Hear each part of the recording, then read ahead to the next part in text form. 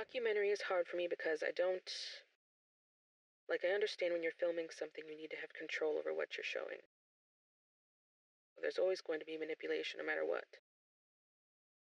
Trying to do something that's, real is hard because what's real isn't always pleasing to the eye.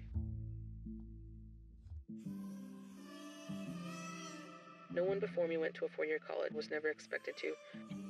I didn't even consider applying for schools like the U because of poor grades in classes like math and science. It wasn't until halfway through my senior year that my mind shifted during a performance media class. Learning about literary elements and the role they could play in storytelling within film was something I was always interested in, and this was when I realized I could be an engaged learner. At least when it came to film. After doing some research, I came across UW-Milwaukee, and all the possibilities slowly but surely became reality. Leaving behind my friends and my family, especially my mom, was hard. She cries every time we have to say goodbye.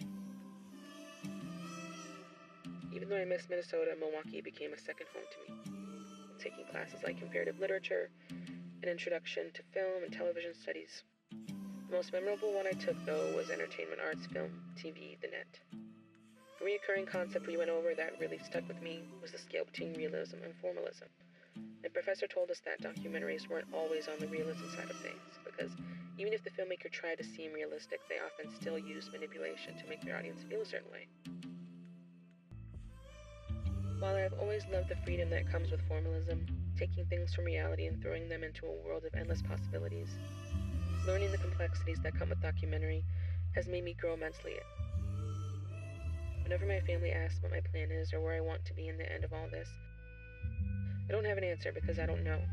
All I know is that after years of reading, watching, and imagining stories, I'm ready to start making some of my own.